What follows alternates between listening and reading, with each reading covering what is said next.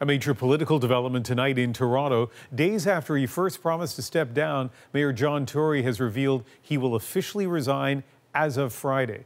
As Thomas Dagla shows us, it comes after a long day of chaos and confusion at City Hall.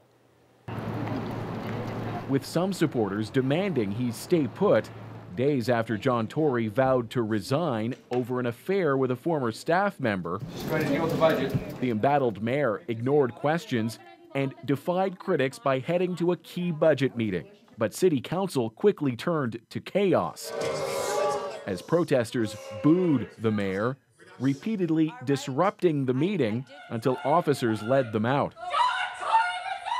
One demonstrator was even carried out. We don't accept his whole resignation claim and then coming back to push his budget through. The federal government's top Toronto MP called on Tory to follow through and quit. That was the right thing to do, and that was the necessary thing to do. Ontario's premier said not so fast. It's not time to change. Everything's going tickety-boo in Toronto. A politician who's survived defeats before, Tory served as a backroom operative during the Mulroney years and later Ontario Progressive Conservative leader. I'm willing to bet that when this is done, John Tory's going to disappear from Toronto for quite some time. But his allies on council insist an affair shouldn't be enough to end a career. Well, that's not the first time it's happened. Does that mean it's no? And I don't remember any other politician resigning.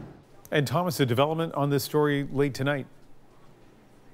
Yeah, city staff have been handing out John Tory's official resignation letter to journalists here at City Hall. It says he will be stepping down as of Friday, 5 p.m. in this letter addressed to the city clerk. He again apologizes to anyone hurt by his actions, he says.